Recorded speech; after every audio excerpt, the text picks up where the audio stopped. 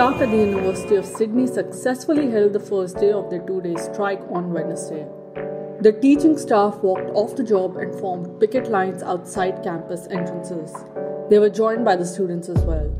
The striking staff received widespread support as most other staff and students did not cross the picket line, resulting in an empty campus and most classes being cancelled.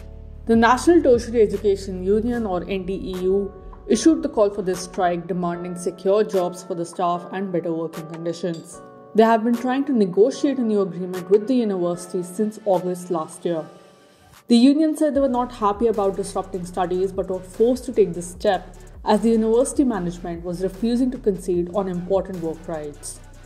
I'm going on strike because our working conditions are students' learning conditions. I'm going on strike because all of us at this university have been working incredibly hard, even outside of the pandemic, and we deserve a fair pay rise.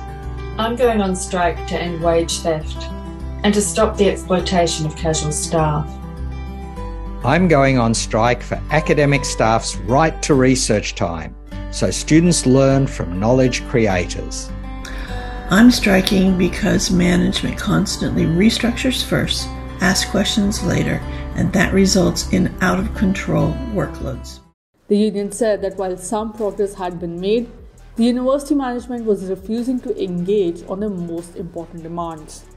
These demands are an end to forced redundancies, enforceable controls on workload for all staff, preservation of the right to a 40% research component in academic workloads, an end to exploitative long-term casualization, recognition and improvement of work-from-home rights for professional staff, an end to disruptive change management and performance review practices, enforceable targets for Aboriginal and Torres Strait Islander employment, and fair pay rises.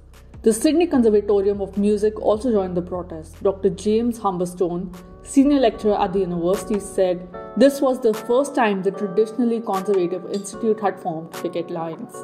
He stated that a large number of people had turned out in support of the strike because of the increasingly casualized workforce. The number of people working here insecurely from semester to semester with no route to permanent employment has gone up, he said. On April 28th, at an NTEU meeting, members of the union voted to start an industrial campaign beginning with this strike.